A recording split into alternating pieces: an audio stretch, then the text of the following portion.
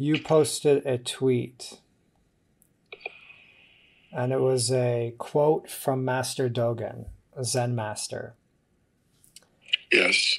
Saying, "You should stop the intellectual practice of pursuing words and learn the stepping back of, quote, turning the light around, end quote, and looking inward. Mind and body will naturally drop off, and the original face will appear. This is thinking of what does not think."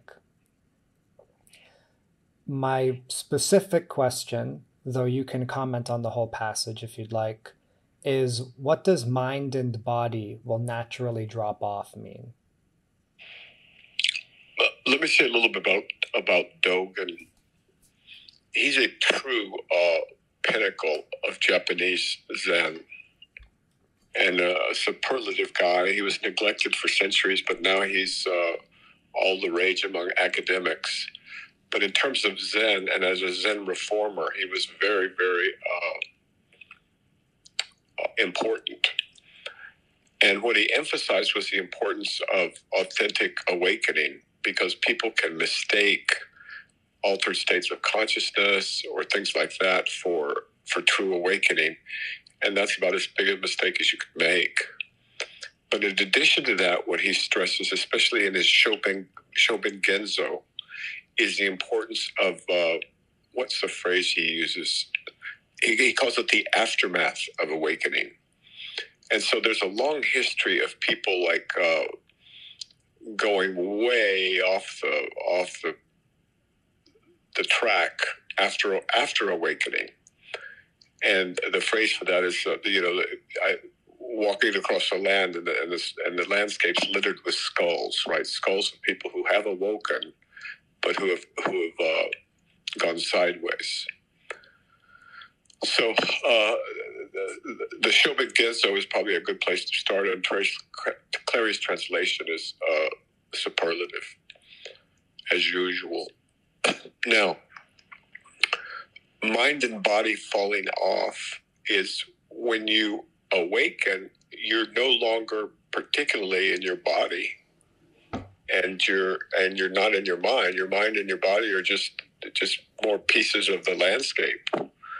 They're not particularly you, and yet they are you. And this is the difficulty in articulating any of this stuff. Yes, it's you that's walking around, but your consciousness is so vastly expanded that the whole concept of your mind, your body is ridiculous. And so that's just something that has to be experienced. And that would be, of course, the original face. That your true self, your true identity is as vast as the cosmos. And plus it's suffused with the most indescribably deep, profound love that you don't even know what the word love means until you've experienced it. And furthermore, it's home. Finally, you're home. Finally, you've found who you actually are. All your problems are over, at least temporarily. And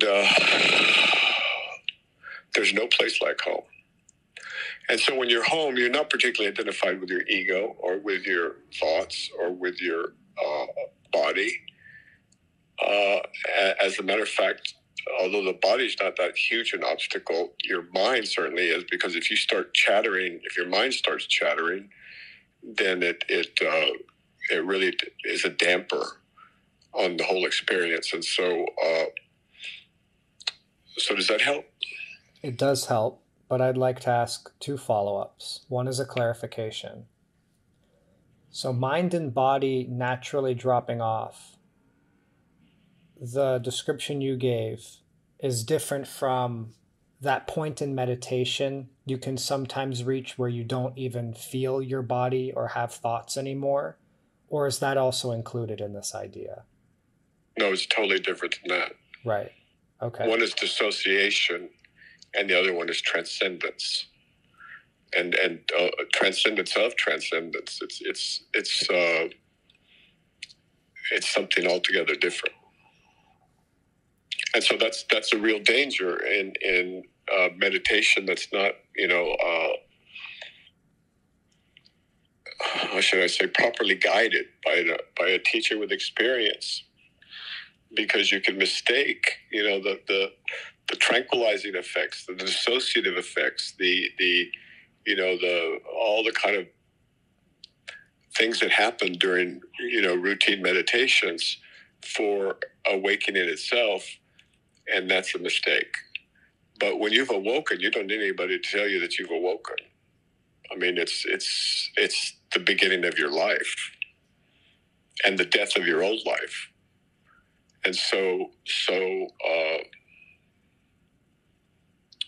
yeah, that's probably all I should say about that. My next follow-up is when somebody notices that they're attached to their body, they're feeling separate from the rest of experience. It's not like, as you described, their body's part of the landscape. Like, yes, it's their body, but also it's not to be so possessive about it. They're feeling this attachment to it. What is the antidote to that to develop? Well, that's not something that's what he means when he says your mind and your body naturally fall off. You don't try to do that. Trying to do that is a mistake. It's a deviation. And this is one of the problems that I see all over the place, is that people mistake teachings that are meant for after kensho, after satori. And they assume that if they just practice that beforehand, they'll get to satori, but that's not how it works. It's not at all how it works. So the practices before and after are different. And it's hard to draw a straight line. I mean, if you read through, there's a book called Transmission of Light, which is a compendium of Zen awakening stories. If you go through those, or if you go through all the hundreds of books that are written on this subject, you'll find that there's so many different ways that people wake up, but all of them include sincerity. And virtually all of them, I mean, 99.9% of them include effort, preparation, and intent, true intent. And so without the sincerity and the intent and the effort, then you're not going to go anywhere unless you're, Ramana Maharshi or somebody.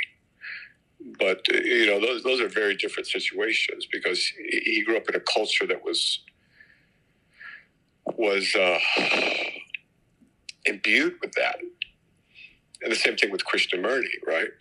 Mm-hmm. And so if you look at the path of, for example, Eckhart Tolle, I mean, he was studying philosophy, German idealism, Meister Eckhart, and people like that. And he was in a really deep depression. Now, that's the other thing, is what you think may be good may be actually working against you when it comes to awakening. In my case, it was after my ego was completely shattered and ground into the dirt. It was shortly thereafter that I woke up after a nap. And so who knows how that part works? I don't think anybody, it's very hard to generalize, as it should be. But the preparation is very important. And the thing that's good about the preparation is all it's going to do is improve your life, every bit of your life. I mean, if you're more conscious, if you're more aware, just like, Spirit is always talking about being in identifying with the eternal I, or the immortal I, or whatever, or Spirit totally talks about the present. Krishnamurti just calls it love, which is a great descriptor, by the way. And those, I've lost my train of thought. I kind of got lost into the something else there. So where were we? What were we talking about? Not deliberately trying to remove attachment. Oh yeah. So you can't. You don't know the means by which to get there, and that's why the preparation's always the same, pretty much. Intent, effort, and sincerity, and honesty with yourself. And so the reason that that preparation for satori is recommended for so many. One of the reasons is that there's nothing to lose. It's all gain, no matter how you slice it. That's helpful. Thank you. My next question is about emotions. So Idris Shah suggests that people watch their emotional ebb and flow so that they can operate it and not it operate them. How do you suggest someone goes about watching or coming to understand their emotional ebb and flow? By careful observation with a calm mind. Oh, and by the way, getting excited about anything really doesn't help any of these processes, right? And there's a saying that, the spoils of war are lost in the celebration. And this is one of the other caveats they give to, to people who awaken and think that that's the end of it, right? Because you get all celebratory because you've arrived, or whatever they say these days, and you're missing the part of dealing with the aftermath, right, in a constructive way. And you can go very, very destructive, and you see this all the time in fake teachers, fake gurus, all kinds of things like that. But in terms of identifying the ebbs and flows of your emotion, that just means being conscious and realizing that your thoughts are different. First, you separate your observing faculty from your thoughts, and you realize, hey, I'm not my thoughts. Those are just there, right? And where they come from and where they go is something for everyone to look at, right? And the same thing with emotions. Where do emotions come from? How often do they come? Is there a particular flavor that's predominant during a particular phase of your life or something like that? And then you watch them and you say, well, wait a minute, does it come from my body or does it come from my thoughts? And these kinds of questions, the reason they're given as questions is because teachers know that if you're not observing for yourself, you're not learning anything. And so they talk about the materials, the books, and things like that you need to read in order to get background basic information, which saves you decades of time.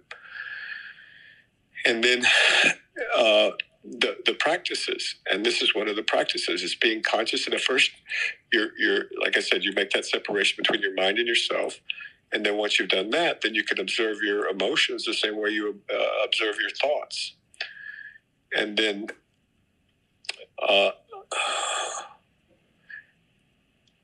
after you've done that, you can start to contemplate, well, wait a minute, where are these things coming from?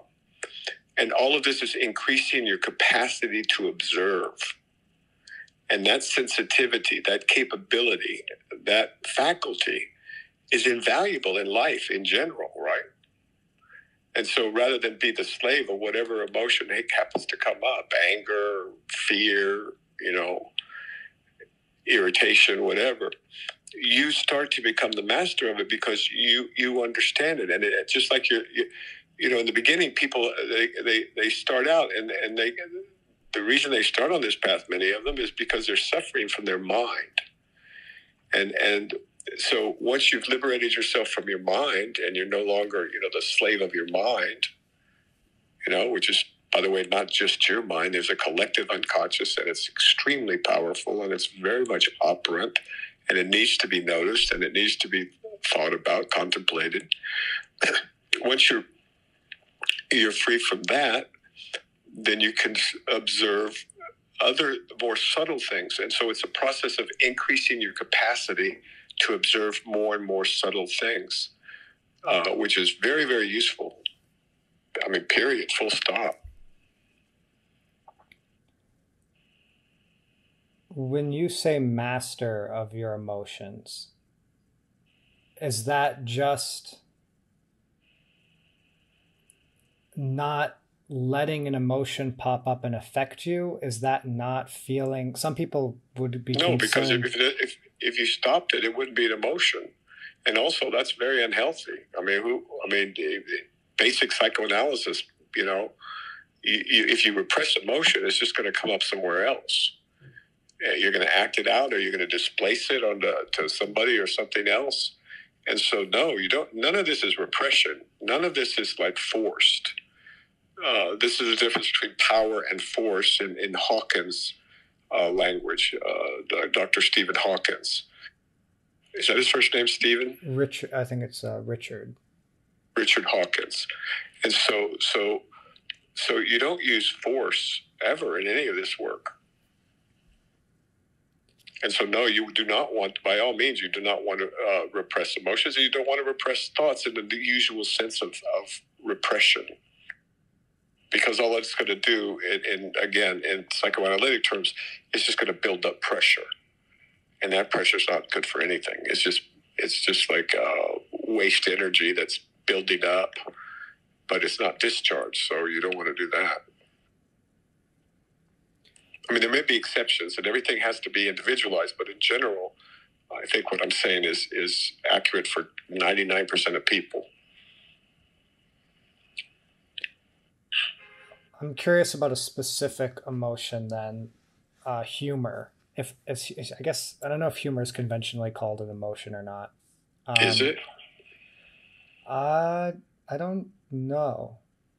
But, well, that's part of my question. From a neuroscientist or psych perspective, what do we understand as being humor? What is humor?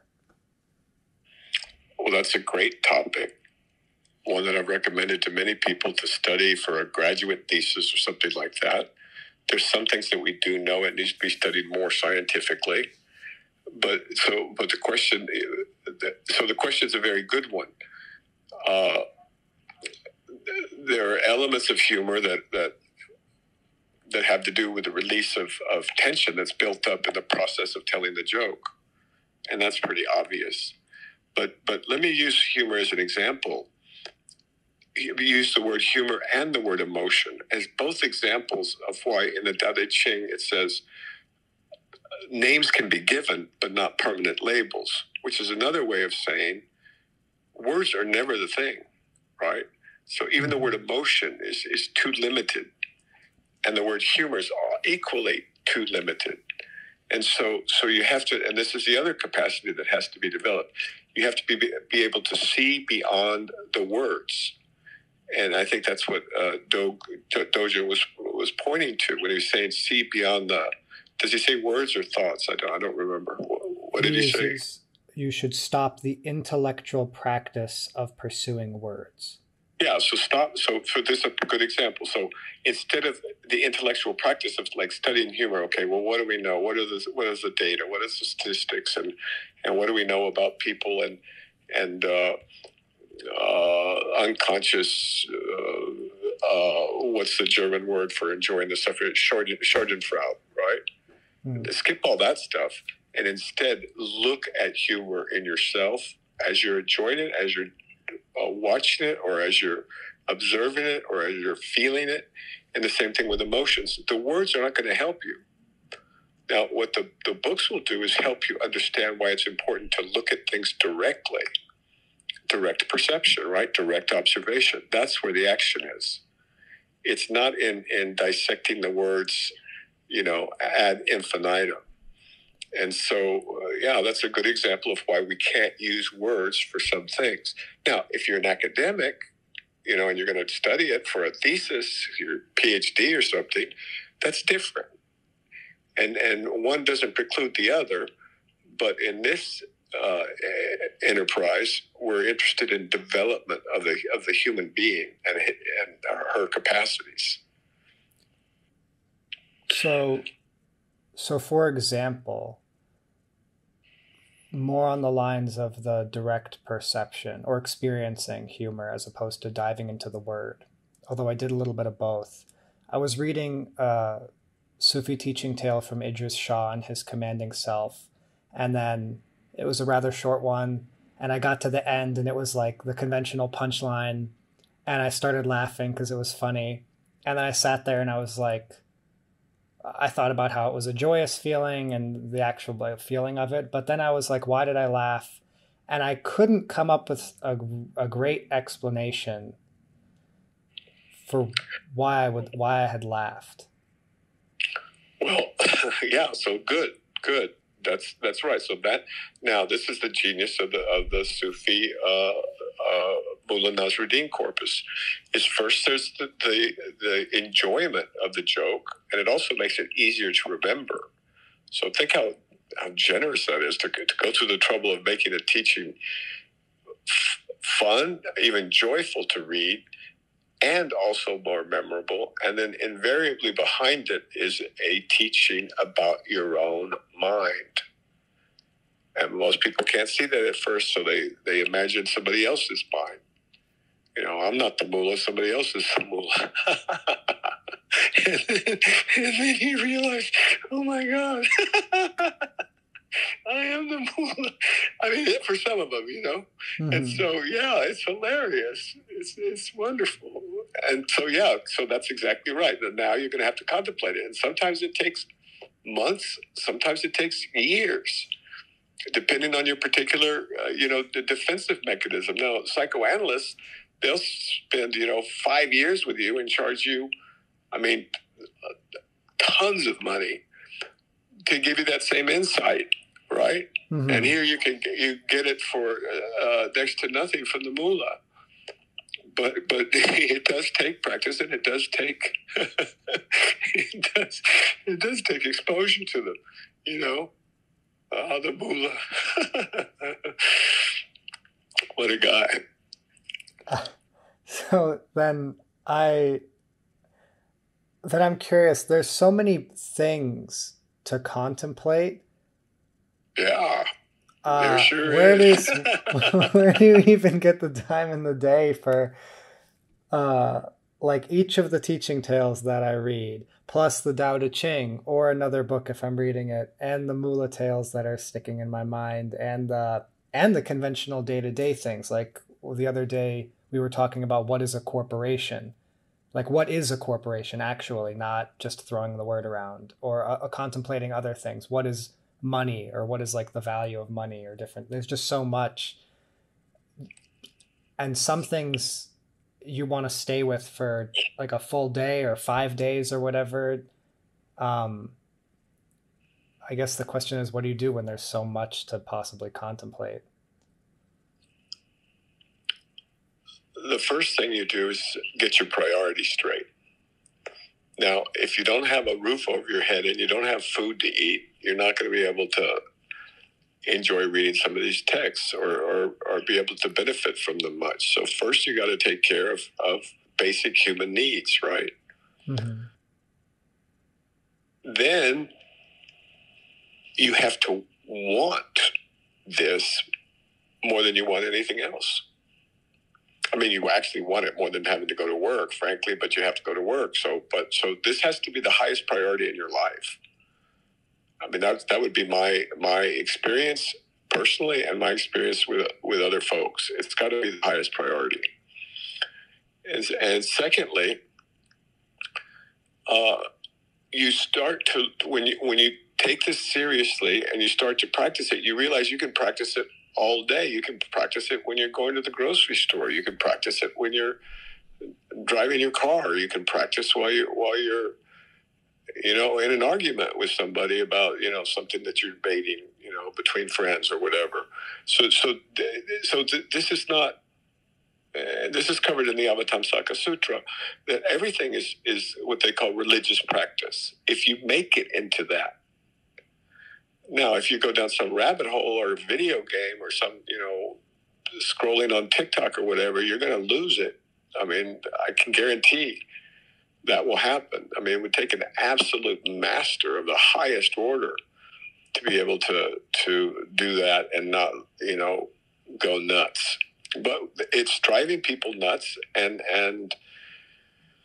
I wonder sometimes if that's not the plan, to just get people, either hooked on drugs or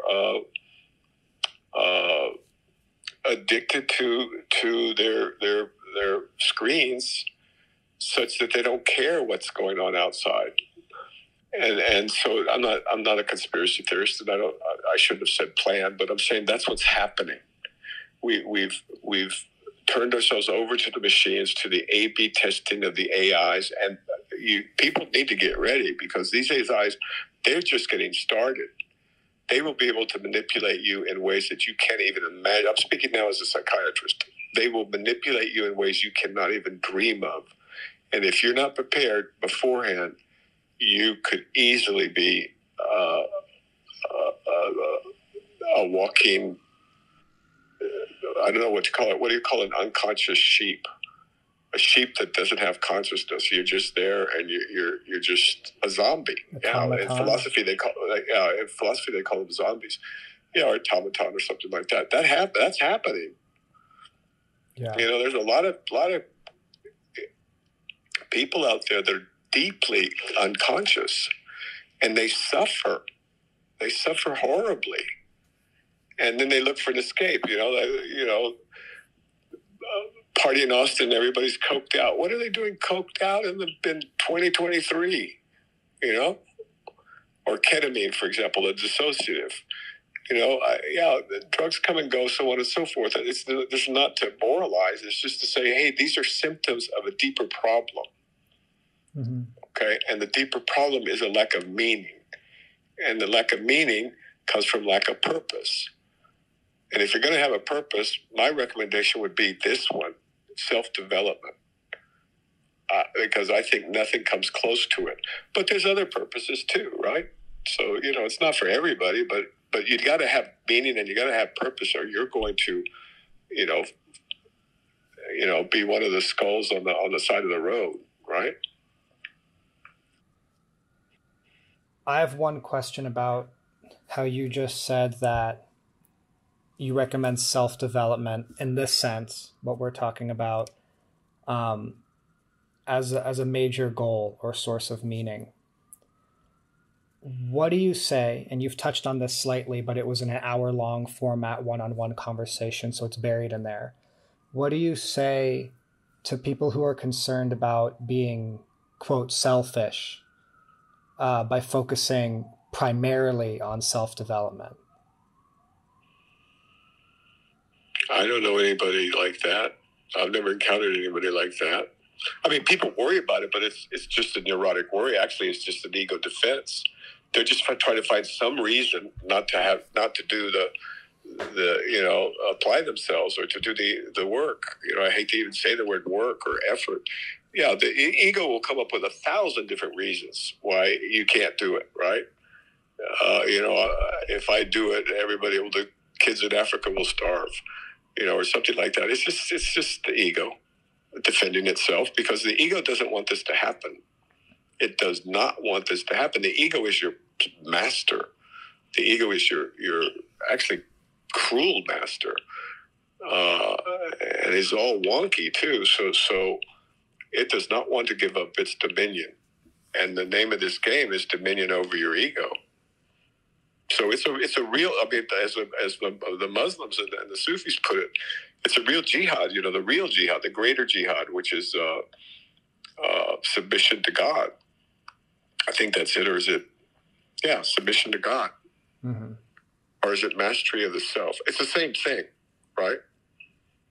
Right. And then the lesser jihad is war. It's a war against the self. War over the self would be the greater jihad, and the lesser jihad would be war against enemies or whatever. Right. Okay. So you got a constant. That's another reason why you need a guide or a teacher or a coach or something like that, because your ego is going to play the most incredible tricks you could believe. You wouldn't believe some of the tricks the ego comes up with. I was a psychiatrist all my life, and some of the things people come up with to keep from facing themselves, it's amazing. Also, but of course, the most common one is to blame somebody else, right? Right. And you see that all the time with people who are insecure or feeling inadequate. The way they deal with that is by blaming somebody else. They call them a racist, or call them of whatever they call them. Blame somebody else. Whatever. Mm-hmm. And so that's about one of the most. That's called projection. but of unconscious material. So you can't confront them on this. They won't have nothing of it. So these are just ego mechanisms of defense, which is something that probably should be incorporated into the Dharma, and maybe that's something I should think about, because there's although the Sufis are way far advanced relative to Western psychology, there's no comparison. The Western psychologists do have something to contribute, and that would be the findings in psychoanalysis of the ego, the mechanisms of defense. I think that would be helpful, because I personally many times have run into the I'm being selfish one, like I should be going and doing something out in the world that helps people, and have not recognized it in the past as an ego defense. It's always been like, oh, that's actually, why am I being this way? It's been a powerful rationalization. Until you know what you're doing, it's a mistake. And so I've been very subjected to that particular defense and acted out on it. And I'm not saying that I regret it, but I am saying that I could have. The best thing you can do for this world is to elevate your consciousness. There's no question. Nothing even comes close, because remember, there is a noosphere, there is a collective unconscious, there is let's use the word mental for lack of a better word, envelope to this planet, right? And to a town or a city or a house or whatever. You can feel it when you're more sensitive. You can feel the energy in a house, and you can see how someone can walk in and change it, right? And I don't want to use the word energy, that's wrong too. But so what I'm trying to say is that when you elevate your consciousness, you're helping everybody around you. And not just, since we're in a non-local universe, right? Locality is gone, man. Locality's out the window. So there are ways in which this helps everybody, and that's the best thing a person can do for themselves and everybody else, because frankly, they are everybody else as everybody else is them. And in the mind, the way that's reflected is through the impact of the ambient societal culture on the mentation of the person. People are preoccupied with what the culture tells them to be preoccupied with, either overtly or covertly. And if you're not aware of this, then you're not even the master of your own mind, right? Or your emotions. And we see this acted out all over the place. So, yeah, I wouldn't worry. Yeah, that's just an ego defense. What these last things you've been saying relate to what you said before, that it would be a good contemplation, this collective unconscious thing. Do you have anything else to say about that? What are people contemplating there? No, I wouldn't recommend that as a contemplation per se. Oh, okay. It's as you become more sensitive, you'll be aware that some of your thoughts don't come from you. As a matter of fact, a lot of them don't come from you. And then you start to recognize, you become more sensitive. These require capacities, right? Hidden capacities until they're uncovered. Right. And then you start to be able to sense them and to recognize them. And so, it's like asking an ape to appreciate a Rothko, or even the Mona Lisa. The ape's going to have to develop some new capacities, right? Yeah. And we are apes, and we need to develop more of our latent capacities, or for one thing, we suffer unnecessarily all the time. And secondly, we go around and we hurt each other all the time. And what you'll learn, of course, at the end, of course, or not even at the end, that what Jesus said is absolutely, it's not metaphorical. Treat your neighbor as yourself, right? Or what you do unto the least of these, you do unto me. He knows that. He knows that you are the other, and the other. That's just the way things are. You can't get around that. But that's a fairly high level to understand it fully. It requires more capacity than most people generally have. They can think about it theoretically, but until you've experienced it, you don't know it with a capital K. My next question is from Idris Shah's Commanding Self. Idris Shah is answering a question about service. And in this answer at the end, he says, how is real service learned? Not from people who merely propagate mechanical or emotional service, which are in fact servitude. And then he moves on to say, it is learned only from such people as can see why, where, and what service of an individual and a group does, can, and should mean in any given situation, such situations being seen as a part of the whole of the human evolutionary situation. The question is, how can one learn service from someone who knows what real service is? Ask him.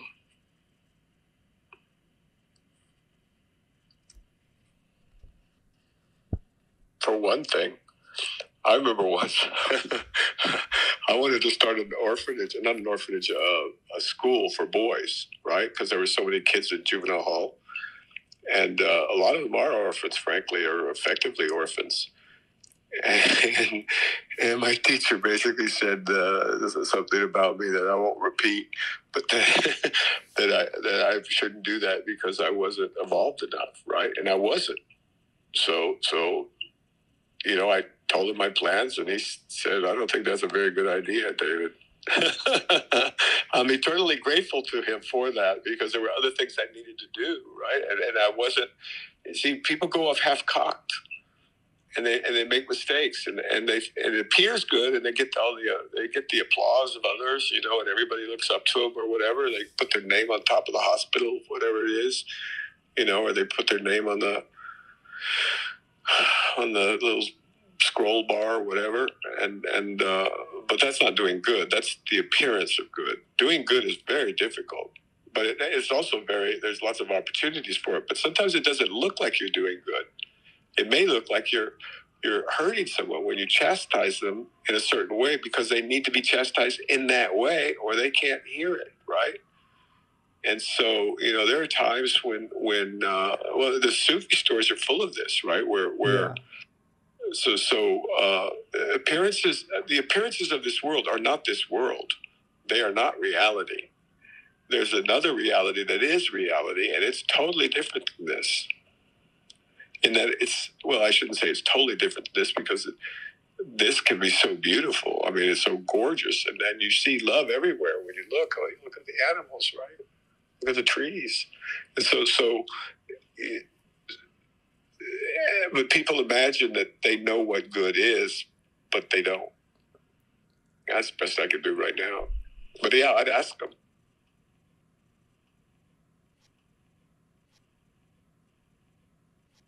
In Idris Shah's The Commanding Self, he has a couple passages which, to my untrained eye, felt like they came out of nowhere almost. And he talks about symbols, especially the Enneagon, which is otherwise known as a nonagon. And the Enneagram. Right. And the different representations it can show up in, and its importance, but he can't go too deeply into it because this is a question and answer format, and it would take a lot more. Yes, it would. It'd take a lot more, including mathematics and including the use of the rationale for certain numbers being considered mystical. I can just briefly, if you look at the octave, it's made of 7 notes, and then the octave, that's 8, right? Well, those harmonics, and also there's divisions, I think, between the 3rd and the 5th, right, in music. Now, why aren't the notes equally spaced? Well, they're not equally spaced because that's not harmonious, it's not harmonic. And just like we see many mathematical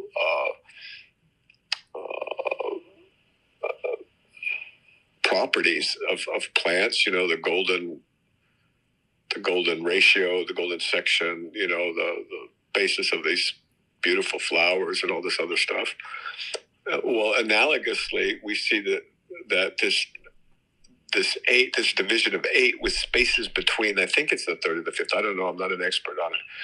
But why is that? Why would we find that musically harmonious? And we aren't the only ones, by the way. And so then you look deeper at that, and you see that there's a relationship, and there's a whole, and there's a period. It goes. Yeah, he's right. You go on and on forever. So, for example, the octagon and the pentagram are related to each other in a very sophisticated way. And these things have, these were studied in a time before, we threw all of this stuff out with the Enlightenment. The other problem, of course, is that it's been grossly popularized. And, but if you want the good root sources in contemporary English, it would be Ochoa, a brilliant kind of, I think he's Chilean, is one person, and the other one is Navarro, is it, or something like that. Anyway, there are books on this, but it's duck soup. The further people get away, it's like the Tarot also, right? It's the roots of it are not understood, right? Just like the names of the constellation, we don't understand where those come from, but the evidence, the data is right there, right?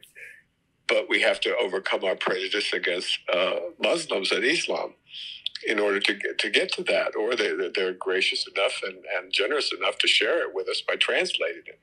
And a lot of this hasn't been translated, but enough of it has. And then you also, some of it goes way back before Islam, way before Christianity. We go to Egypt and the hermeneutics, right? Or we go to the pre-Socratics, and also India. So this is I can see why he said you don't want to get started on that one. That one could take you a long time.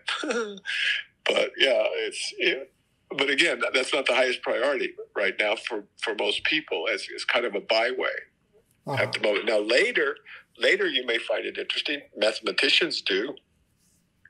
I just ordered a book because it was recommended by somebody that I respect on what's called sacred geometry. And I looked at a preview of it, and it didn't look like the New Age books. It didn't have, elves and fairies and rainbows all over the place. It looked like more like a mathematician's book. And so I have high hopes for it. I don't know. But see, a lot of these things are destroyed by cultural, first neglect, and then abuse. And so that's a problem, but there's hope. All right, there's hope. Christianity, man, when they kicked the Muslims out of Spain, after Spain had run it for 700, 800 years, they tried to, the church pretty much tried to stamp out all of that stuff. But they did the same thing to Christian mysticism, right? They did the same thing to a lot of Neoplatonics, even though they owe a huge debt to Plato and Plotinus and people like that. So there was an active, program of destroying these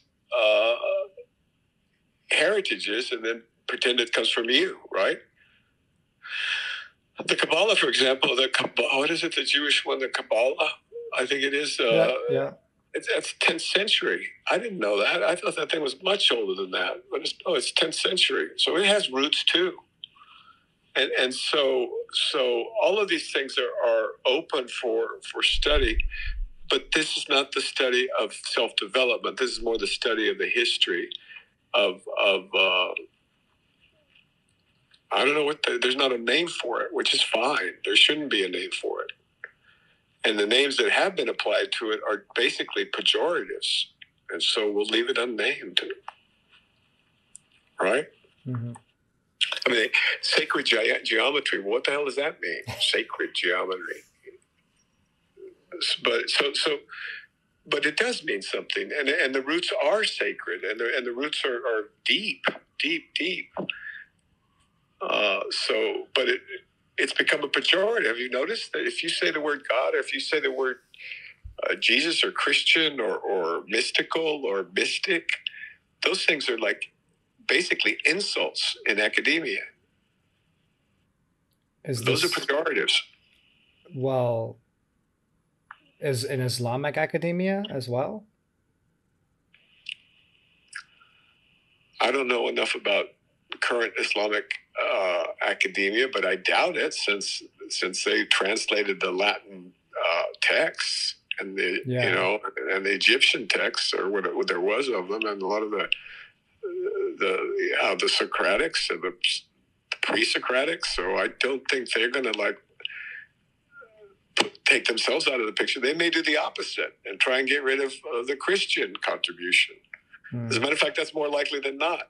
But I'm not saying it's going to happen, but that's kind of cultural human nature, or human cultural nature. But maybe we can overcome that now that we have the internet, and we have, instant communication, and we have dissemination of all the world's knowledge at your fingertips. It's extraordinary time of possibility for us. And we just have to keep from wiping ourselves out. Well, easier said than done. We'll see. Something will survive. There's, what covers a lot of this, but it's a long read and it's difficult, is a beautiful book which I did not expect, called A Canticle for Leibowitz, a science fiction book, and not a very popular one, and not very well known, except among some people. And this thing is like one of the greatest treatises on the earthly church, and the whole construct of religion, because religion goes wonky, predictably, right? Mm-hmm. And so that's the answer is not just religion, right? Or religion has a very important function, and without it, we wouldn't have the Socratic texts, for God's sake, right? And the monks, in Ireland, and the ones in France and everybody else, they did a huge service to humankind by preserving these things before the printing press, right? And so the world is very complex, and this is where doing good and not doing good, I'm sure all these guys thought they were doing good by burning these books, because they weren't, in from the Christian, they were full of non-Christian doctrine, or they were full of Gnostic heresies. Right. And so that's where, people go off half-cocked, and they think they're doing good. They think they go to rescue a tribe in the South Pacific, and they give them all smallpox, right? I mean, I don't mean to laugh, but that's what happens all the time, right? They think they're making vaccines and bioweapons at the same time, and they never really, I'm sorry, I shouldn't go into that, but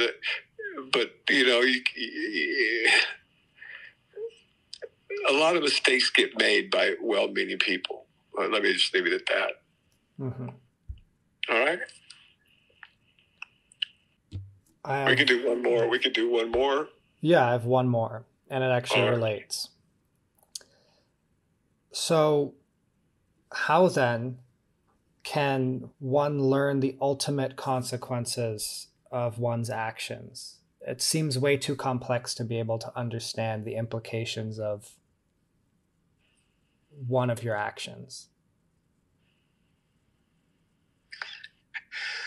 There's an assumption in your question, which is forgivable but should be pointed out. Okay.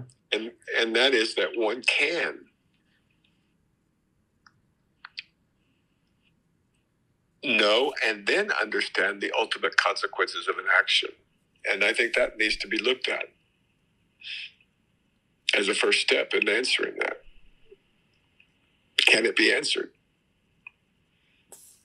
So I've looked at this is one of the ones that I've been looking at for like multiple years, and I haven't convincingly come to a conclusion that I could know the ultimate consequences of one of my actions, to be good or bad. To, like, there are some things that I do that feel, or what I can see their results being, a lot more conducive to everybody's health and happiness than other things which I have done, which seem pretty convincingly not conducive to everybody's health and happiness.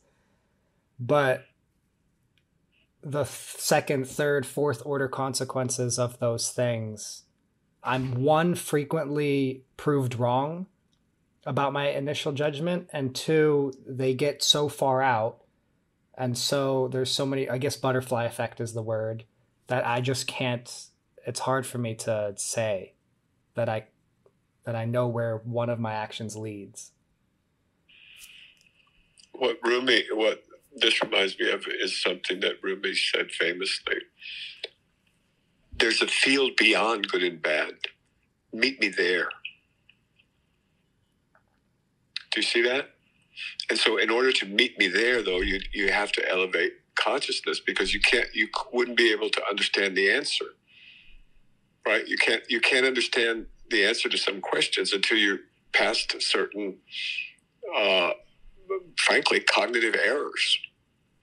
Mm-hmm. And so, and that's not to be nihilist. It's not nihilistic at all. Rumi was not a nihilist. But I think he said it as better than anyone else. There's a field beyond good and bad. Meet me there. And so just to think about that. Let it percolate. Let it sit there. Let it do whatever it's going to do. But remember it if you can. And also, the Tao Te Ching is very good about this. Okay. And also Jesus, judge not lest you be judged. That's, one way of framing one facet of it.